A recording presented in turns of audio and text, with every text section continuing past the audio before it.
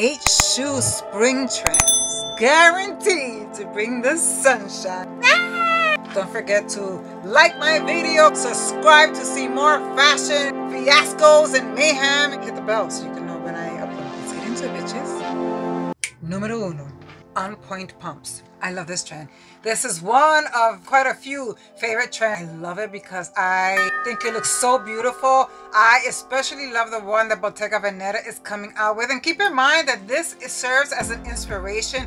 It doesn't mean that you have to go and in order to be in style, get high-end designer things. And keep in mind that these trends serve as a reference point and they come in so many different price points. This is the one that I really love. This one is one of my favorite looks from this on point pump trend. The one by Bottega Veneta, this comes in like metallic colors, like in golds and silvers and blacks and like patent leather, and I think it's so futuristic. It's all over the runway, from the row to even Nia's Pegasi. And if I was to get my way, I would actually buy the one by Bottega Veneta. Number 2, slouchy boots. This one never really felt to me like a look because I'm always rocking this style whether it's in fashion or not.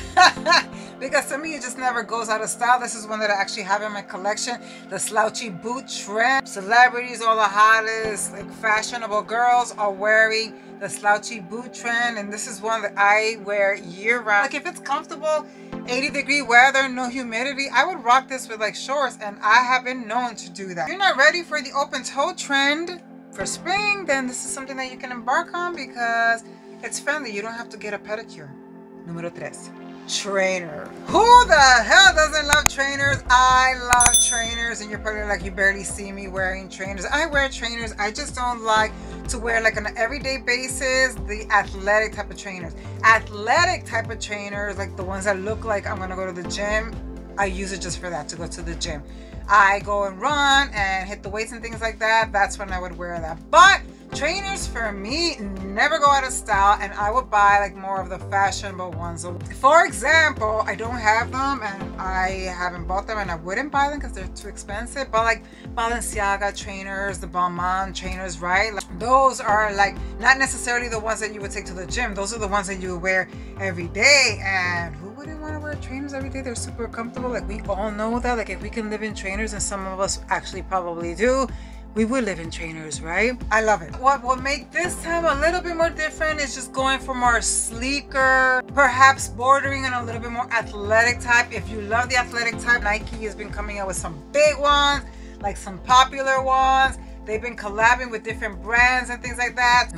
Dazzle all day. This trend is just like, it's just a fancy name, Dazzle all day, you know. Anything that you can get your hands on that is crystallized, embellished, shiny, you know, right up my alley. These are like adjectives that you can use to describe me. Shiny, bright, glittery, brilliant, flawless.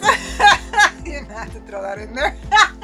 Another one of my favorite ones, because if you know me, which you probably don't, I love shiny things. This is something that I would get normally, whether it was in trend, in style or not.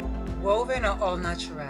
This one, the mecca, the epitome of the woven trend, goes to Bottega Veneta, because I feel like ever since I've seen this woven look, Bottega Veneta brought it in. This Alfie sandal here is a new one that they came out with, but they have a plethora of different type of woven looks to serve as inspiration. But this is what's out there, and I've seen this in so many different price points, so it doesn't have to be Bottega Veneta. It's beautiful. It brings me straight to the beach. It brings me straight to spring and summer. I mean, just bring me a martini and put me next to a blue beach and I'm good to go. Numero 6, padded. To think about padded, go straight to Versace. You've seen it so many times because this was so trendy that it was actually coming out before it came out. It was all over. All the influencers and celebrities were already getting their hands on it, and I mean like those platform type of shoes, platform boots. I feel like the one that did it right, that it's really hot and trendy, is by Versace. It's out there. And then even Valentino. I would love to cram my feet into one of them, especially the boots. 7, ballet flats. I remember when these were like big quite a few years ago, pre-pandemic, quite a few years before pandemic. Exactly what year I can't remember, but do you remember when ballet slippers were like the biggest thing? A winter never emailed me telling me it went out of style, because as far as I'm concerned, they were always there. I see them all over New York. I see it's such a big thing, I feel like, in the Jewish culture, because I feel like I see them wear them a lot. In the event that you were kind of lost just like I was, thinking that they were always there anyway, they're back. I never truly gravitated to them. It's not something that I need, but in the event that you're looking for something comfortable and that's trendy, and that you're like, oh my god, thank god comfortability is in, lace slippers is where it's at. Numero 8. Ooh, this is another one of my favorites, and it's the lace up. And do I have this in my collection? Yes, I do.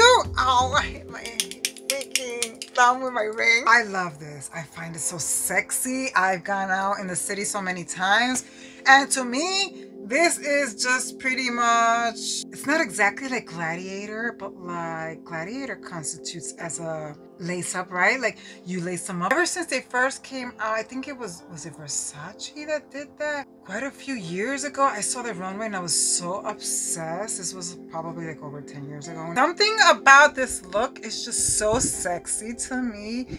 And it just puts me in a place, in a mood, in an environment. I feel good, I feel healthy, I'm young and in love and in charge. It's sunny, it's sunset, it's a New York City vibe. You're in a rooftop bar having drinks and the music is so good. And you're with your boyfriend and he's so hot and gorgeous. You just don't want the night to end. Look at Gia Borghini, or Borghini, I'm not sure if I'm saying that right. Called Gaia has their own particular take on this look. Paris, Texas. If you're looking for that one trend, look no further. If you're a little bit more bold like I am and want to be stylish and sexy, and you're like, I just want to buy one, I don't need to keep buying multiple trendy things, which you're right, you don't. This, like I said, serves as inspiration. I'm not telling you to buy